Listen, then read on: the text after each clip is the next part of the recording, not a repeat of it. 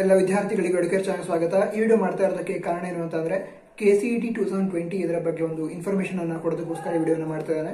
ಅಂದ್ರೆ ಯಾವ ಟೈಮ್ ನಲ್ಲಿ ಯಾವ ಪ್ರೊಸೀಜರ್ ನಡೆಯುತ್ತೆ, ಅಪ್ಲಿಕೇಶನ್ ಯಾವಾಗಿಂದ ಪ್ರಾರಂಭವಾಗುತ್ತೆ, ಅಪ್ಲಿಕೇಶನ್ ಹಾಕೋದಕ್ಕೆ ಕೊನೆಯ ದಿನಾಂಕ ಯಾವಾಗ ಇರುತ್ತೆ, ನಂತರ ಆನ್ಲೈನ್ ಪೇಮೆಂಟ್ ಅನ್ನ ಯಾವ ರೀತಿ ಮಾಡಬಹುದು, ಪೇಮೆಂಟ್ ಆದ ನಂತರ ಲಾಸ್ಟ್ ಡೇಟ್ ಯಾವ್ದಿರುತ್ತೆ ಪೇಮೆಂಟ್ ಅನ್ನ ಮಾಡೋದಕ್ಕೋಸ್ಕರ, ಅದೇ ರೀತಿ ಎಕ್ಸಾಮಿನ ಡೇಟ್ ಅಂದ್ರೆ ಈಗಾಗಲೇ ಅನೌನ್ಸ್ ಮಾಡಿದ್ದಾರೆ, ಅದ್ರ ಬಗ್ಗೆ ಸೆಪರೇಟ್ ವಿಡಿಯೋ ಇದೆ, ಅದನ್ನ ಡಿಸ್ಕ್ರಿಪ್ಷನ್ ಕೊಟ್ಟಿದ್ದೇನೆ, ಅದನ್ನು ನೀವು ಚೆಕ್ ಮಾಡಬಹುದು. ಈ ವಿಡಿಯೋ ಮುಗಿದ ನಂತರ ರಿಸಲ್ಟ್ ಅನ್ನ ಯಾವಾಗ ಅನೌನ್ಸ್ ಮಾಡ್ತಾರೆ, ನಂತರ ಕೌನ್ಸಿಲಿಂಗ್ ಯಾವಾಗ ನಡೆಯುತ್ತೆ ಮತ್ತೆ ಯಾವ ಪ್ರೊಸೀಜರ್ ಇರುತ್ತೆ, ಇದ್ರ ಬಗ್ಗೆ ಎಲ್ಲ ಇನ್ಫಾರ್ಮೇಶನ್ ಅನ್ನ ಈ ವಿಡಿಯೋದಲ್ಲಿ ಕೊಡ್ತಾ ಇದ್ದೇನೆ. ವಿಡಿಯೋದಲ್ಲಿ ಹೇಳ್ತಾ ಇರೋ ಕಂಟೆಂಟ್ ನಿಮಗೆ ಖಂಡಿತವಾಗಿ ಹೆಲ್ಪ್ ಆಗುತ್ತೆ. ಅದಕ್ಕೋಸ್ಕರ ವಿಡಿಯೋನ ಈಗಲೇ ಲೈಕ್ ಮಾಡಿ ಮತ್ತು ನೀವು ನಮ್ಮ ಚಾನಲ್ಗೆ ಮೊದಲೇ ಬಾರಿಗೆ ವಿಸಿಟ್ ಮಾಡಿದ್ರೆ ನಮ್ಮ ಚಾನಲ್ ಸಬ್ಸ್ಕ್ರೈಬ್ ಮಾಡಿ. ಯಾಕಂತಂದ್ರೆ KCET ಬಗ್ಗೆ ನಾನು ಇನ್ಫಾರ್ಮೇಶನ್ ನಿಮಗೆ ಕೊಡ್ತಾ ಇರ್ತೇನೆ ಅಂತ ಹೇಳಿದ್ರೆ ಅಪ್ಡೇಟ್ ಆಗಿರ್ಬೋದು, ಅಥವಾ ಯಾವುದಾದ್ರು ಅಪ್ಲಿಕೇಶನ್ ಕರೆದಿದ್ದಾಗಿರ್ಬೋದು, ಅಪ್ಲಿಕೇಶನ್ ಯಾವ ರೀತಿ ತುಂಬೋದಾಗಿರ್ಬೋದು, ಇದ್ರ ಕೌನ್ಸಿಲಿಂಗ್ ಪ್ರೊಸೀಜರ್ ಯಾವ ರೀತಿ ಇರುತ್ತೆ, ಈ ರೀತಿ ಎಲ್ಲ ನಾನು ಇನ್ಫಾರ್ಮೇಶನ್ ಅನ್ನು ಕೊಡ್ತಾ ಇರ್ತೇನೆ. ಹಿಂದಿನ ವರ್ಷಗಳಲ್ಲೂ ಕೂಡ ನಾನು ಗೈಡೆನ್ಸ್ ಅನ್ನ ಕೊಟ್ಟಿದ್ದೆ. ಆ ವಿಡಿಯೋಸ್ಗಳನ್ನ ಪ್ರೊಸೀಜರ್ ಕೂಡ ಈ ವರ್ಷನೂ ಸಾಧಾರಣವಾಗಿ ಹೆಚ್ಚಿನದಾಗಿ ಸೇಮೇ ಇರುತ್ತೆ. ಅದಕ್ಕೋಸ್ಕರ ನಿಮಗೆ ಪ್ರೊಸೀಜರ್ ಬಗ್ಗೆ ಬೇಕಿತ್ತು ಅಂತ ಹೇಳಿದ್ರೆ ಈಗಲೇ ತಿಳ್ಕೊಳ್ಳೋದಕ್ಕೆ ನಾನು ಮುಂದೆ ಏನು ಪ್ರೊಸೀಜರ್ ಬರ್ತದೆ ಅದನ್ನ ಇನ್ಫಾರ್ಮೇಶನ್ ಕೊಡ್ತೇನೆ. ಅದು ಈಗಲೇ ಏನಾದ್ರು ತಿಳ್ಕೊಳ್ಬೇಕು ಅಂತ ಇದ್ರೆ ಅದನ್ನು ನೋಡೋದಕ್ಕೂ ಕೂಡ ನಾನು ಲಿಂಕ್ ಅನ್ನು ಡಿಸ್ಕ್ರಿಪ್ಷನ್ ಕೊಟ್ಟಿರ್ತೇನೆ, ಅದರ ಮೂಲಕ ಹೋಗಿ ನೀವು ನೋಡಬಹುದು. ವಿಡಿಯೋನ ಪ್ರಾರಂಭಿಸೋಣ. ಮೊದಲಿಗೆ ಈ KCET ಎಕ್ಸಾಮ್ ಏನು ನಡೆಯುತ್ತೆ ಅಥವಾ ಕರ್ನಾಟಕ CET ಎಕ್ಸಾಮ್ ಏನು ನಡೆಯುತ್ತೆ ಅದರ ಬಗ್ಗೆ ಇನ್ಫಾರ್ಮೇಶನ್ ತಿಳ್ಕೊಳ್ಳೋಣ. ಈ ಕರ್ನಾಟಕ CET ಏನಿದೆ ಅದನ್ನ ಕರ್ನಾಟಕ ಎಜುಕೇಶನ್ ಅಥಾರಿಟಿ KEA ಇವರು ನಡೆಸ್ತಾರೆ ಪ್ರತಿ ವರ್ಷ. ನಂತರ ಯಾವ್ಯಾವ ಕೋರ್ಸ್ಗಳಿಗೆ ಹೋಗ್ಬೇಕು ಅಂತಿರೋರು ಈ KCET ಎಕ್ಸಾಮ್ ಅನ್ನ ಬರೀಬೇಕು ಅಂತ ತಿಳ್ಕೊಳ್ಳೋಣ. ಮೊದಲೇದಾಗಿ ಈ B.Tech ಅಂದ್ರೆ agriculture engineering, food technology, dairy technology, food science and technology ಈ ಕೋರ್ಸ್ ಅನ್ನ ಮಾಡಬೇಕಂತಿದ್ದವರು. ಅದೇ ರೀತಿ bachelor of veterinary science and animal husbandry ಇವರು. ನಂತರ B.Sc Agriculture, Sericulture, Horticulture, B.Sc Agri Biotechnology ಈ ಕೋರ್ಸ್ ಅನ್ನ ಮಾಡಬೇಕಂತಿದ್ದವರು. ಅದೇ ರೀತಿ B.Sc ಹೋಮ್ ಸೈನ್ಸ್ ಅನ್ನ ಮಾಡಬೇಕಂತಿದ್ದವರು, BFSc ಫಿಶರಿ ಮಾಡಬೇಕಂತ ಇದ್ದವರು, B.Sc Agriculture ಮಾರ್ಕೆಟಿಂಗ್ ಈ ಕೋರ್ಸ್ ಅನ್ನ ಮಾಡಬೇಕಂತಿದ್ದವರು. ನಂತರ Pharma ಮಾಡಬೇಕಂತಿದ್ದವರು,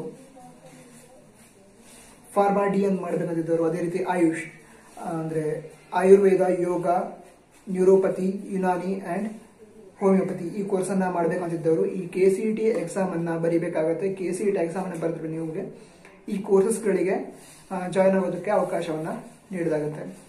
ಅದೇ ರೀತಿ ಈಗ KCET ಎಕ್ಸಾಮ್ 2020 ಇದರ ಶೆಡ್ಯೂಲ್ಸ್ ಅಂದ್ರೆ ಯಾವ ಟೈಮ್ ನಲ್ಲಿ ಯಾವ ಪ್ರೊಸೀಜರ್ ಅನ್ನ ನಡೆಸ್ತಾರೆ ಅಂತ ತಿಳ್ಕೊಳ್ಳೋಣ. ಮೊದಲೇದಾಗಿ ಸ್ಟಾರ್ಟಿಂಗ್ ಆಫ್ ದ ಅಪ್ಲಿಕೇಶನ್ ಅಂದ್ರೆ KCET ಎಕ್ಸಾಮ್ ಬರೀಬೇಕು ಅಂತ ಹೇಳಿದ್ರೆ ನೀವು ಆನ್ಲೈನ್ ಅಪ್ಲಿಕೇಶನ್ ಅನ್ನು ಹಾಕಬೇಕಾಗುತ್ತೆ. ಈ ಅಪ್ಲಿಕೇಶನ್ ಹಾಕೋದು ಯಾವಾಗ ಪ್ರಾರಂಭ ಆಗುತ್ತೆ ಅಂತ ಹೇಳಿದ್ರೆ 4th week of January ಅಂತ ಹೇಳಿದ್ರೆ ಈಗ January 26 ಇವತ್ತು. ಸೊ ಈ ವಾರದಲ್ಲಿ ಪ್ರಾರಂಭವಾಗುತ್ತೆ. ಇಲ್ಲದ್ರೆ February 1st week ಅಲ್ಲಂತೂ ನಿಮಗೆ KCET ಆನ್ಲೈನ್ ಅಪ್ಲಿಕೇಶನ್ ಅವರು ಕರೀತಾರೆ. ನಂತರ closing of the online application. Online application ಅನ್ನ ಹಾಕೋದಕ್ಕೆ ಕೊನೆಯ ದಿನಾಂಕ ಯಾವಾಗಿರುತ್ತೆ ಅಂತ ಹೇಳಿದ್ರೆ first week of March 1st week ಅಲ್ಲಿ ಕೊನೆಯ ದಿನಾಂಕ ಇರುತ್ತೆ. ಸೊ ಅದ್ರ ಒಳಗೆ ನೀವೇನ್ ಮಾಡಬೇಕು ಅಂತ ಹೇಳಿದ್ರೆ ಈ ಆನ್ಲೈನ್ ಪೇಮೆಂಟ್ ಅನ್ನ ಅಥವಾ ಈ ಆನ್ಲೈನ್ ಅಪ್ಲಿಕೇಶನ್ ಅನ್ನ ಹಾಕಬೇಕು. ಆನ್ಲೈನ್ ಪೇಮೆಂಟ್ ಅನ್ನ ಮಾಡೋದಕ್ಕೆ ಸ್ವಲ್ಪ ಟೈಮ್ ಅನ್ನ ಕೊಟ್ಟಿರ್ತಾರೆ, ಅಂದ್ರೆ ಅಪ್ಲಿಕೇಶನ್ ಹಾಕಿದ್ರೆ 1 ವಾರದ ಟೈಮ್ ಅನ್ನು ಕೊಟ್ಟಿರ್ತಾರೆ. ಸೊ ಇದರೊಳಗೆ last date of payment of the application fee first week of March ಅಂತ ಹೇಳಿದ್ರೆ ಈಗ ಮಾರ್ಚ್ 1st week ಅಲ್ಲಿ 1-2 ಹಾಗೆ ಅಪ್ಲಿಕೇಶನ್ ಮುಗಿತು ಅಂತ ಹೇಳಿದ್ರೆ 1, 5, 6 ಈ ರೀತಿ ನಿಮಗೆ ಅಪ್ಲಿಕೇಶನ್ ಹಾಕೋದಕ್ಕೆ ಅವಕಾಶವನ್ನ ಕೊಟ್ಟಿರ್ತಾರೆ. ನಂತರ ಅಪ್ಲಿಕೇಶನ್ ಅಲ್ಲಿ ಎರರ್ಸ್ ಆಗಿದ್ರೆ ಅಂತ ಹೇಳಿದ್ರೆ ಅದರೊಳಗೆ ನಿಮ್ಮ ಡೀಟೇಲ್ಸ್ ಅನ್ನು ತುಂಬೋದಿರುತ್ತೆ ಅಂತ ಹೇಳಿದ್ರೆ ನಿಮ್ಮ ಹೆಸರು, ನಿಮ್ಮ ಪೇರೆಂಟ್ಸ್ ಹೆಸರಾಗಿರ್ಬೋದು ಅಥವಾ ಕೆಲವು ಡೀಟೇಲ್ಸ್ ಅನ್ನು ತುಂಬೋದಿರುತ್ತೆ. ಸೊ ಅದ್ರಲ್ಲಿ ಮಿಸ್ಟೇಕ್ ಅನ್ನ ಮಾಡಿದ್ರೆ ಅದನ್ನ ಎಡಿಟ್ ಮಾಡಿ ಸರಿ ಮಾಡ್ಕೊಳ್ಳೋದಕ್ಕೆ ಅವಕಾಶವನ್ನು ಕೊಡ್ತಾರೆ. ಅದು ಎಲ್ಲಿವರೆಗೆ ಅಂತ ಹೇಳಿದ್ರೆ 3rd week of ಮಾರ್ಚ್, ಮಾರ್ಚಿನ 3ನೇ ವಾರದವರೆಗೆ ನೀವು ಅದನ್ನ ಎಡಿಟ್ ಮಾಡಿ ಸರಿಪಡಿಸ್ಕೊಳ್ಬಹುದು. ಅದೇ ರೀತಿ ಅವೈಲೇಬಿಲಿಟಿ ಆಫ್ ಅಡ್ಮಿಟ್ ಕಾರ್ಡ್ ಅಂತ ಹೇಳಿದ್ರೆ ನೀವು KCET ಎಕ್ಸಾಮ್ ಅನ್ನ ಬರೀಬೇಕು ಅಂತ ಹೇಳಿದ್ರೆ ನಿಮಗೆ ಅಡ್ಮಿಟ್ ಕಾರ್ಡ್ ಅಂತ ಹೇಳಿದ್ರೆ ನಾವು ಹಾಲ್ ಟಿಕೆಟ್ ಅಂತ ಕರೀತೇವೆ, ಅದನ್ನ ನೀವು ಡೌನ್ಲೋಡ್ ಮಾಡ್ಕೊಳ್ಬೇಕಾಗತ್ತೆ ಆನ್ಲೈನ್ ಇಂದ. ಸೊ ಅದಕ್ಕೆ ಯಾವಾಗ ಅವಕಾಶವನ್ನ ಕೊಟ್ಟಿದ್ದಾರೆ ಅಂತ ಹೇಳಿದ್ರೆ 2nd week of April 2nd week ಅಲ್ಲಿ ನಿಮ್ಮ ಹಾಲ್ ಟಿಕೆಟ್ ಬರುತ್ತೆ, ಅದನ್ನ ಆನ್ಲೈನ್ ಇಂದ ನೀವು ಡೌನ್ಲೋಡ್ ಮಾಡ್ಕೊಳ್ಬೇಕು. ನಂತರ date of examination 3rd week of April. ಈಗಾಗಲೇ ಟೈಮ್ ಟೇಬಲ್ ಅನ್ನು ಅನೌನ್ಸ್ ಮಾಡಿದ್ದಾರೆ, ಅದರ ಬಗ್ಗೆ ವಿಡಿಯೋ ಕೂಡ ನಮ್ಮ ಚಾನಲ್ ಇದೆ, ನೀವು ಡಿಸ್ಕ್ರಿಪ್ಷನ್ ಅಲ್ಲಿ ಅದರ ಲಿಂಕ್ ಇದೆ, ನೀವು ಅದನ್ನ ಚೆಕ್ ಮಾಡಬಹುದು. ಅದೇ ರೀತಿ ಅನೌನ್ಸ್ಮೆಂಟ್ ಆಫ್ ರಿಸಲ್ಟ್ ಅಂದ್ರೆ ನಿಮಗೆ ರ್ಯಾಂಕಿಂಗ್ ಅನ್ನ ಕೊಡ್ತಾರೆ, ನಿಮ್ಮ ಕ್ಯಾಟಗರಿ ಆಗಿರ್ಬೋದು ಅಥವಾ ಕೆಲವೊಂದು ನಿಮ್ಮ ಪರ್ಸೆಂಟೇಜ್ ಮತ್ತು KCET ಯಾವ ರೀತಿ ಪರ್ಫಾರ್ಮ್ ಮಾಡಿದ್ದಾರೆ ಅನ್ನೋ ಆಧಾರದ ಮೇಲೆ ನಿಮಗೆ ರ್ಯಾಂಕಿಂಗ್ ಅನ್ನ ಕೊಡ್ತಾರೆ. ಆ announcement of result last week of May last week ಅಲ್ಲಿ ಈ ರಿಸಲ್ಟ್ ಅನೌನ್ಸ್ಮೆಂಟ್ ಆಗುತ್ತೆ. ನಂತರ ಕಮೆನ್ಸ್ಮೆಂಟ್ ಆಫ್ ಕೌನ್ಸಿಲಿಂಗ್ ಅಂದ್ರೆ ಕೌನ್ಸಿಲಿಂಗ್ ಪ್ರಾರಂಭ ಆಗುತ್ತೆ ಯಾವಾಗ ಅಂತ ಅಂದ್ರೆ 2nd week of June 2nd week ಇಂದ ಕೌನ್ಸಿಲಿಂಗ್ ಪ್ರಾರಂಭವಾಗುತ್ತೆ. ಕೌನ್ಸಿಲಿಂಗಲ್ಲಿ 3 ಸ್ಟೇಜಸ್ ಇರುತ್ತೆ, ಮೇನ್ ಆಗಿ 3 ಸ್ಟೇಜಸ್ ಇರುತ್ತೆ. First round counselling, second round counselling ಮತ್ತು ಸೆಕೆಂಡ್ ಎಕ್ಸ್ಟೆಂಡೆಡ್ ರೌಂಡ್ ಕೌನ್ಸಿಲಿಂಗ್ ಅಂತ. ಆದರೆ ಸೆಕೆಂಡ್ ಎಕ್ಸ್ಟೆಂಡೆಡ್ ರೌಂಡ್ ಕೌನ್ಸಿಲಿಂಗ್ ಅಂತ ಕರೀತೇವೆ, ಅದನ್ನ ಹೆಚ್ಚಿನದಾಗಿ ನಾವೆಲ್ಲರೂ ಥರ್ಡ್ ರೌಂಡ್ ಕೌನ್ಸಿಲಿಂಗ್ ಅಂತ ಕರೀತೇವೆ. ಓಕೆ, ಇವು 3 ನಡೆಯೋದಕ್ಕಿಂತ ಮೊದಲು ಮಾಕ್ ಅಲಾಟ್ಮೆಂಟ್ ಅಂತ ಮಾಡ್ತಾರೆ. ಮಾಕ್ ಅಲಾಟ್ಮೆಂಟ್ ಅಲ್ಲಿ ನಿಮ್ಗೊಂದು ಸೀಟನ್ನ ಅಂದ್ರೆ ಹಂಚಿಕೆ ಮಾಡಿರ್ತಾರೆ, ನಿಮಗೆ ಸಿಗಲೂಬಹುದು ಸಿಗದೇ ಇರಬಹುದು. ಆದರೆ ಫಸ್ಟ್ ರೌಂಡ್, ಸೆಕೆಂಡ್ ರೌಂಡ್ ಮತ್ತು ಸೆಕೆಂಡ್ ಎಕ್ಸ್ಟೆಂಡೆಡ್ ರೌಂಡ್ ಒಳಗೆ ನೀವು ಪಾರ್ಟಿಸಿಪೇಟ್ ಮಾಡಿ ನಿಮಗೆ ಬೇಕಾದ ಸೀಟನ್ನು ಪಡೆದುಕೊಳ್ಳಬಹುದು.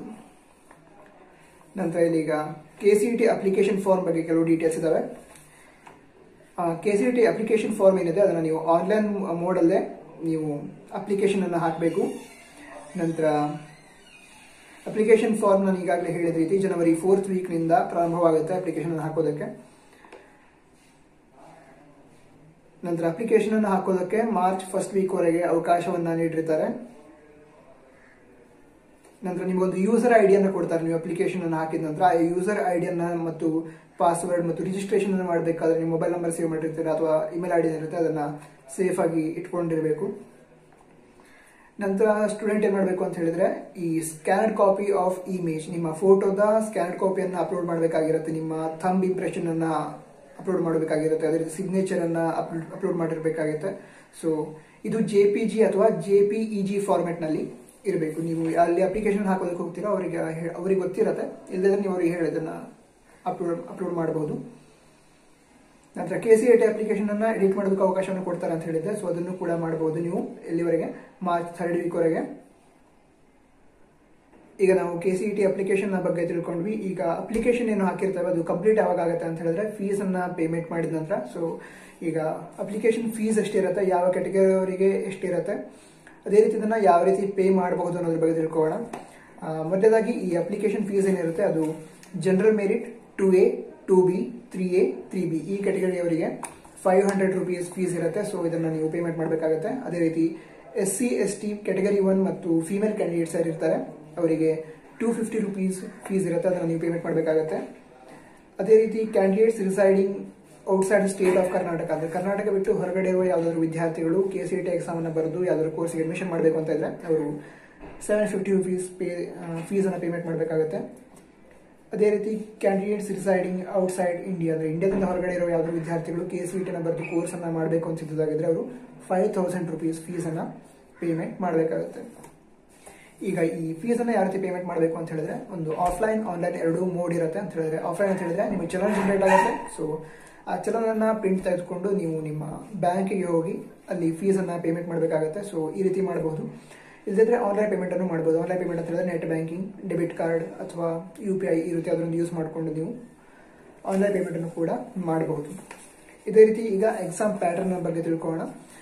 ಎಕ್ಸಾಮ್ ಪ್ಯಾಟರ್ನ್ ಏನಾಗಿರುತ್ತೆ ಅಂತ ಹೇಳಿದ್ರೆ, ಮೊದಲೇದಾಗಿ ಇದು ಆಫ್ಲೈನ್ ಮೋಡಲ್ ಎಕ್ಸಾಮ್ ಆಗಿರುತ್ತೆ. ಅಂದ್ರೆ ಆನ್ಲೈನ್ ಎಕ್ಸಾಮ್ ನಡೆಯಲ್ಲ, ಆಫ್ಲೈನ್ ಆಗಿ ಎಕ್ಸಾಮ್ ನಡೆಯುತ್ತೆ. ಸೊ OMR ಶೀಟ್ ಅನ್ನ ಕೊಟ್ಟಿರ್ತಾರೆ ನಿಮಗೆ. ಸೊ OMR ಶೀಟ್ ಅಲ್ಲಿ ಮಾರ್ಕ್ ಮಾಡಿ ಅಂದ್ರೆ ಎಕ್ಸಾಮ್ ಅನ್ನು ಬರೀಬೇಕಾಗುತ್ತೆ. So duration of the exam total 80 minutes ಅನ್ನ ಕೊಟ್ಟಿರ್ತಾರೆ.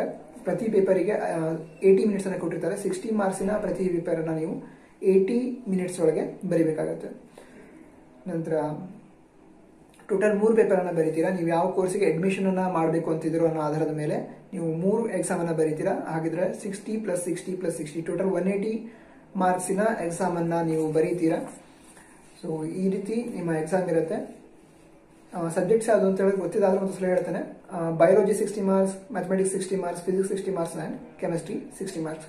ಇದರೊಳಗೆ ನಿಮ್ಮ ಕೋರ್ಸ್ ಯಾವುದು ಅಂತ ಹೇಳೋದು ಆಧಾರದ ಮೇಲೆ ನಿಮಗೆ ಟೋಟಲ್ 180 ಮಾರ್ಕ್ಸ್ಗೆ 3 ಸಬ್ಜೆಕ್ಟ್ ಅನ್ನು ಸೇರಿಸಿಕೊಂಡು ಎಕ್ಸಾಮ್ ಮಾಡಲಾಗುತ್ತೆ.